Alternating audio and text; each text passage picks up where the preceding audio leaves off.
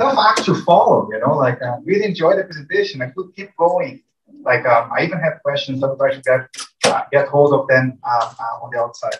A pleasure to be here again. I think it's more than 10 years of like collaborating with brand innovators. Like I had a breakfast with Mark the other day, and we were talking about like the first time we met. I think it was in Unilever, right? I mean, it was Blackfriars. 13. Yeah. Yeah, and then you guys came to Blackfriars too, right? To the office? We did. We did our first London event at Blackfriars. Yeah. So, yes, exactly. So it's always a pleasure, you know. Like I think that we end up like meeting a lot of marketeers in industry events, but at least for my case, I think we lack like forums where marketeers meet. You know, like I meet people in Cannes, I meet people like sometimes on the GANT or stuff like that. So to me, the innovators is definitely like always like an opportunity to get to know people and to reconnect with friends. And I was missing to have it like in person. You know, like I think it's the first one that I did in person in like more than 2 years. So thanks for all the hard work you guys do for our marketing community. The Brand Innovators team, like yeah, we know like it's never easy to organize something like this, especially throughout the pandemic. So thanks for staying strong and building our community together. Thank you.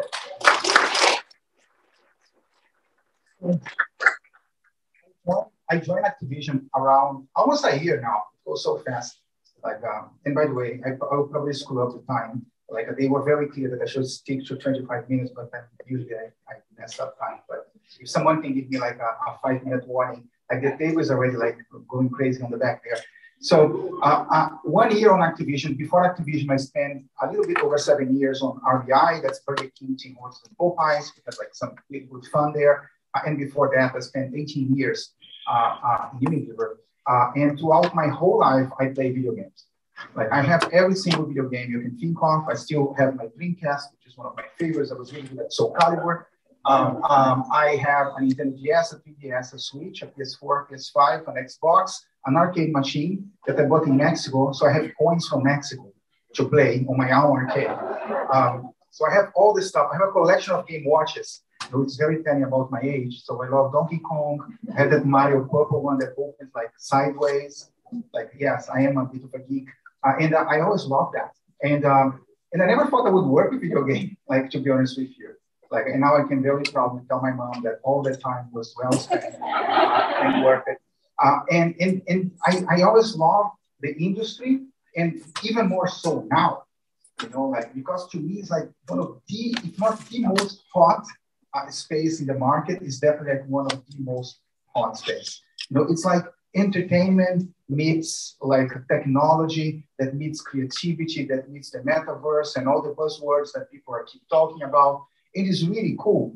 It is a massive challenge to join Activision, you know, because the company is incredibly successful, right? I mean, we have Call of Duty, which is like the #1 in sales for more than 10 years now. We have World of Warcraft, Overwatch, Diablo, Candy Crush. Yes, Candy Crush is from Activision Blizzard King.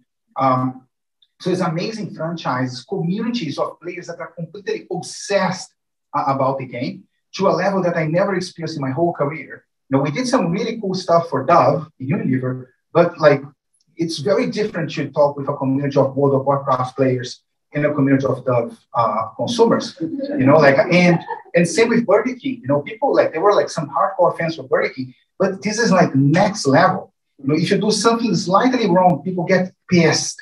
Like you will spit on your face on Reddit in a way that you would never imagine.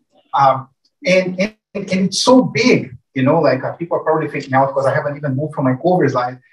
So it's so big. It's funny because I told my friends, hey, I'm going to Activision. They were like, oh my God, man, you're going to work like with gaming, and we know you love gaming.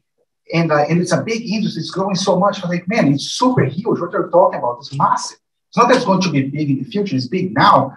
And then I asked them, like, what do you think is bigger, gaming or music? And they say, of course, it's music.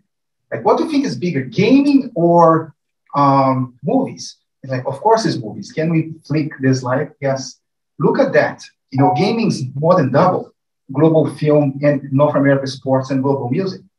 It's massive, it's huge, and it's growing. And one of the key challenges that I have on Activision is the fact that we've been incredibly successful, but what made us successful is not necessarily what's going to continue to make us successful moving forward.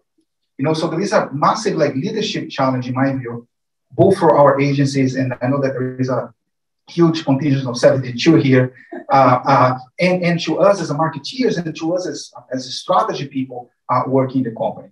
Can you go one more? And this is going to be like a speed dating because I have a lot of information to share. The presentation is gaming is actually bigger than you think. And I wanted to give you a perspective on the gaming industry and then show one or two or three examples of stuff that we did and give some tips on how you can, if you're not in gaming, how your brand and your company can collaborate and take advantage of this booming industry, right? Can you go back one? Yes. So today, basically everyone is a gamer. We don't even say gamer anymore. It doesn't define you. Just like you don't say, oh, this person's a TV viewer. It doesn't define you. Everyone watches TV and everyone plays video games. Look at those numbers, right? 3 out of 4 people in the US, 3.1 billion people globally. 75% of US households has at least one gamer. So it's really, really big. Go to the next one. We launched COD Mobile. COD is Call of Duty. I don't know if everyone plays, so I'll try to explain. But COD is Call of Duty. We launched COD Mobile, I think it was mid-end of 2019. And we have 500 million downloads of the game. You should go to the next one, which is Candy Crush. Candy Crush has 4.3 billion downloads. It has 255 million monthly active users. So this is people that are going there and playing the game actively. It's a media channel, if you think about it, right? I mean, how many campaigns you need to air on TV to reach those people, right? I mean, it's a massive number. Go to the next one, please. Yeah, if you think about the size of the franchises, and I'm just comparing Call of Duty, World of Warcraft, Candy Crush with the box office of some of the biggest franchises in the movie industry, and gaming is bigger, and people sometimes don't even realize that. Can you go to the next one? And the size and the growth is just half of the story. Go to the next one, please. Yes, this is the number of minutes, right? The time that people spend on video game versus TikTok, YouTube, Instagram, Facebook, and Pinterest. And people spend more time in gaming. Gaming today, and I'm getting ahead of myself. We can leave that one. Gaming today is much more, it's very different than what it was when Fernando was playing Mario. Okay? When I was playing Mario as a kid, my mom would call me to have dinner. I would pause the game, go have dinner. She would be screaming, I would arrive late at the table, and I would shove the food quick to go back to defeat Bowser. And I could do that. Today, you can't do that. Most of the games are playing live. It's online. You're meeting with friends in that environment. There is no pausing if you're playing Call of Duty Warzone. There is no pausing if you're playing FIFA, Battlefield, Fortnite. Those are not Activision Blizzard, but that's how it is today. Gaming is very different. The image that people have sometimes of being this dude in the basement, in the dark, in front of a PC playing, that's really not how it is. It's very, very different than what it was in the past, or the stereotypical view that some people have of gamers. It's not just about playing, there is this thing called streaming, and it's massive. It's huge, huge, huge, huge. People spend I have the next chart showing the number of hours people spend on streaming. You can go to the next one. Yeah, so there are more people watching game streams than HBO, Netflix, Hulu, ESPN combined.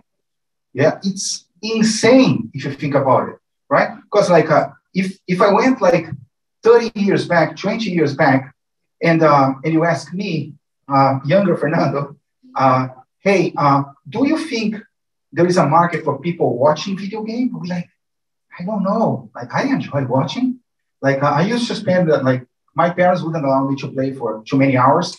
So I would do a sleepover in a friend's place, and we would just fucking play the whole night, and I would enjoy watching him play because he was better. He had a Mega Drive, a Sega Genesis, yeah, right? I'm not bullshitting you guys. I do that stuff, and we spend the whole night playing that thing, and I would enjoy as much playing as watching him play. And people today, the streamers They have a whole community of people who like loves that team, thought of disrespect. Like it's a whole world that if you're not into gaming, you're missing because that's a very, very strong. Yeah, these are just some numbers. You can go, you can keep it. The next one.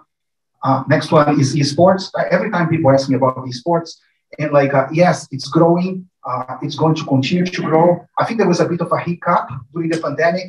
Like I remember before the pandemic, Activision invited me to come to watch the finals of the Overwatch League in Philly. And the Budweiser had a massive activation there. The Bud Night was there. I took pictures of the Bud Night. And there were like 20,000 people in the stadium. Yeah, like 20,000 people in the stadium. The stadium was full with people cheering. With the pandemic, that slowed down a bit. But if you go to the next one, and if you look at the numbers, it's already a sizable audience. You know, it's larger than some real sports. You know what I mean? Like if you compare to game, and it will continue to grow. And by the way, if you're looking to connect with Gen Z, you can go to the next one. It's a perfect environment to connect with Gen Z because they care and because they are there and because they're engaged. I think the question is like, how do you do it? Right? I mean, because that's the thing, you know, remember when I said that like the community would like spit on your face on Reddit if you like, yeah, they like, no one is like looking forward to watching your ad, like in life, period. But in game is even worse. You know, like, so if you want to connect and if you want to capture attention and engagement and all that good stuff and benefit from this, you need to find authentic ways that add value to the player. I'll talk a little bit about that later. Yeah, gamers are everyone. I touched on that. Go to the next one. I love this one. There are just as many people age 50 and older playing games than those under 18. And there are more women playing games than teenager boys. And again, this is like just to break the stereotypes. You know, like, so if you think like, well, yeah, my brand is a CPG brand. Imagine that I was still the VP for Dove. Like, I would probably think like, do I want to be into gaming? Right? Well, you should, you know, like, because there is a game that your target audience cares about. You know, maybe you shouldn't be in Call of Duty if you're targeting 45 to 65-year-old women, right? Because it skews male, that specific game. But there is a game where you will find the audience that you're looking for. Go to the next one. Game is more than winning. Yes, it's a place where people connect. And look, I mean, on the pandemic, it went through the roof, you know, because, you know, like we're all like locked at home. So people were meeting in Call of Duty, you know, like it was very counterintuitive, like that when the world went through difficulty, a place that's a war zone, it's Call of Duty, became a place where people find peace and connect. But that's what it is, you know, like people play with a headset. Like my friends, we schedule to meet our squad in Call of Duty, say, hey, let's drop at 9 p.m. That's how we talk. And then everyone goes and we connect and we talk and we like trash talk each other and it's just fun. By the way, I have a great friend from ABI that grew up playing video games with me, who is Marcel Marcondes. Hopefully I will see him this Friday. I'm on the ABI event. I heard there is free beer, so I'm looking forward to that. So social, yeah, it's social. You know, like it's not anymore me playing by myself in my room, like dimming the lights down so that it looks nicer. It's a place where people connect. You can go to the next one. How am I doing with time? Did I screw up completely or I'm still okay? Keep going, you're good. Yeah? Okay, cool. Thank you. It's his fault now. Yeah? Okay, cool. So, so look, I brought some examples because I brought like one example that I really like is something that we did with 72, and I was driving the brand innovators scene crazy, trying to swap my presentation because the video just got ready like yesterday, which was after the trafficking time for the event. And I really like it because, again, it's like, it's social, it's unexpected, it's fun. Like Call of Duty is a war game, but people are there to live their fantasy of being like a badass with their friends and have fun. You know, like, so it's not really like doom and gloom and serious. And it's something that we did that I think is really cool. Like it's based on the insight that we know that our target audience follows a lot of like travel influencers. You know, like who doesn't, right? I mean, there are some that are huge. And we thought, like, how can we show our brand in a very unexpected way to that audience, who, by the way, is also audience for Call of Duty. And this is the idea that came up with. It's something that I really like. I have a 1 minute, 30-second case study. If you can go to the next one and just hit and it will play. Half of all adults under 40 follow at least one travel influencer on Instagram. If you follow their feeds, you'll see they're constantly one-upping each other. To launch Warzone Pacific, we assembled a squad of the biggest influencers in the world and gave them a chance to visit a place they've never been to before, Caldera, the fictitious island accessible only in our game. We took unused, never posted before footage of them in a tropical location and Warzone-ified their posts with visual effects mimicking real gameplay.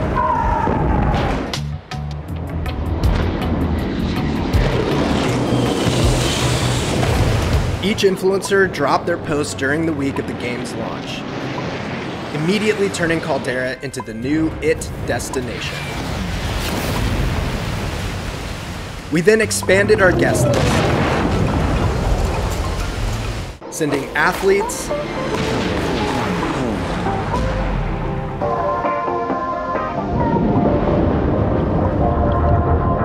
and even a White Lotus star to the island.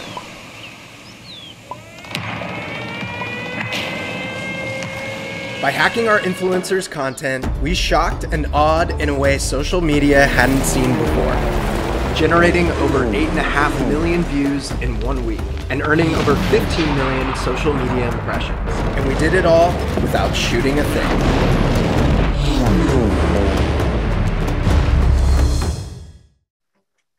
One thing that I think is particularly cool about this one is the fact that 10 minutes, that's like, can even speak slow now. I'll be like, shoot. Okay, you're holding the 5 minutes, just fine. Okay, I'll be fine. So like, one thing that I really like about this is that the results, usually, historically, every time we're going to release a game, we do like a trailer. You know, it's very similar to movies. You know what I mean? Like historically, Call of Duty we launched like one premium title per year. It's usually like October, November, close to the holidays, because all the kids will order for holidays. And it's like, and we celebrate the box office for that weekend, just like a movie, like how many copies we sold over the weekend and all that. And all the media plan is very heavily concentrated there. It's evolving to be much more of like an always-on platform, right? I mean, Warzone is constantly, like Warzone is our battle royale free-to-play mode, which is Caldera, which is the Pacific island that you guys saw. And we need to keep the interest up, you know, like throughout the year, because that's kind of like how the future will be. You know, like Netflix doesn't drop all the movies in November, right? I mean, they spread the engagement like throughout the year. So that's where I think the industry is probably going. And just doing trailers becomes, even though we do some really cool shit, it becomes less efficient than doing different stuff. And that's why it's a real proof that creativity matters. This thing that I just shown you guys was less investment than we normally do for a trailer. We use the influencers' organic reach as a channel, plus the shareability and plus the PR that we got, and it did way better than the trailer that we produced to launch Pacific. You know, so remember when I said that like one of the challenges that we have is that what made us successful till this day is not necessarily what's going to make us successful like 3-5 years from now. This is I think is a really cool example, and it's one that comes from 72 of like how we can be innovative and introduce gaming in a way that's very different than has been done before. Another example that's also from 72, like 72 give like some extra tip for me to like fill the presentations with 72 examples. I'm joking. Like they have been our partner for a very long time and very proud of the work that we do with these guys. Like there is a mode on Call of Duty that's the zombies. And what we normally do, we drop a trailer for zombies, and then there are zombies, and you shoot the zombies. We did one that was really cool this year. It had a track from Billie Eilish, really cool stuff. But what really performed better is when we do it differently. And this is one activation that we did for the launch of the zombies on Vanguard. Vanguard was our premium launch last year. And it's an activation that we did in London. We shot in London, but the content became available globally. So if you can play this one.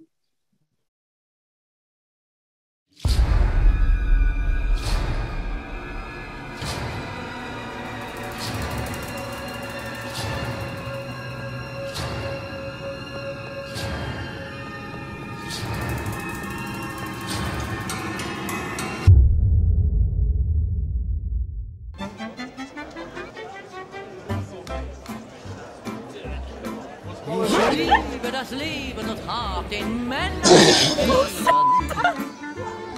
meinem schlechten tu ich, was ich tun muss.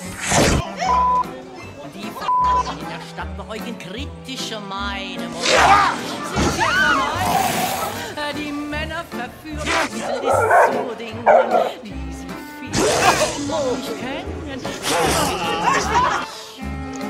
Gerissen nie zu weich. Ich liebe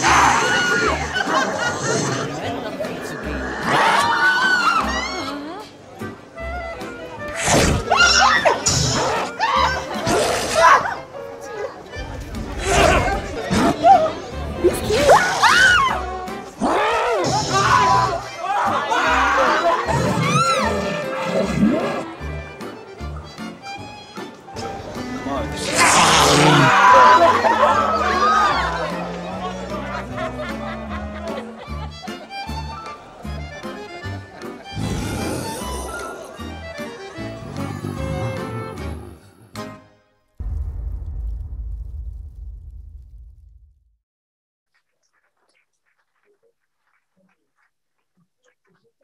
Way to go about it, and 3 or 5, 35? Okay, I'll be good. And I think it's a really cool thing that you see more and more in my view, which is reality bleeding into game and gaming bleeding into reality. When I keep hearing metaverse, that's a little bit a bit of that for me. As games become more realistic and become a real space for people meet, you're going to see games impacting culture even more so, and you're going to see also culture bleeding into game even more so. The last example that I have, and there's no case study, you can just play the next one, it doesn't have sound, so don't freak out. Was for All Stars, for Candy Crush, instead of just usually we do a lot of performance marketing for Candy Crush, and it works really well. But we need to do more than that if you want to build a brand for the long run. People that play Candy Crush, some people are really competitive, but not really competitive. You know what I mean? They just like to compete, but not really. Because Candy Crush, you can play, you can hit it. So one of the key activities that we had for the whole year for Candy Crush was basically a competition, and we did a competition in our app, and then you would qualify, you'd go through phases, and then the top, I think 16 competed live, and we streamed the competition. Extreme, huge, I spoke about that before. So it's just again, a different way to go about it, because you understand the target, because you understand the insight of the brand, and give to people something that adds value to them. Go to the next one. Yeah, just wrapping it up. Next. I love this quote, and if I were to leave you with one thing on this presentation, keep this one. It was from the New York Times, and it was something around, I'm not going to read, but something along the lines of, in the past, we were friends, and because of that, we played video games together. That was little Fernando playing Nintendo with his friends, or Sega Genesis with his friends overnight. And today is more because we play, we are friends, and it's really like that. I play soccer every Thursday in Miami, and there are 2 or 3 guys that finish soccer. They don't even go to grab a beer with us, with the rest of the team. They go home to play, and they play every Thursday with other friends from other states. And if you understand that, it will be easier for you to find ideas to connect your brand with your target audience. And then the last slide, is this. Just to wrap it up, gaming is bigger than you think, right? I mean, think about the size of the market. Gamers are everyone, yeah? Like, don't think like just the stereotypical view that people sometimes have from gaming, especially the boards of your companies. Gaming truly engages its audience. It's not just playing, also watching, like streaming is a thing. Gaming social, game absorbs and creates culture. And, you know, like if you are a brand or a company and you want to be on the space, I think that the main thing is for you to, of course, you know what the target audience for your brand and your company are. Try to identify what games have the best overlap with that. Understand the game and the community, what makes people tick. Because slapping your logo in a game or doing stuff that like it's kind of like classic merchandising that you would do on TV is not going to work.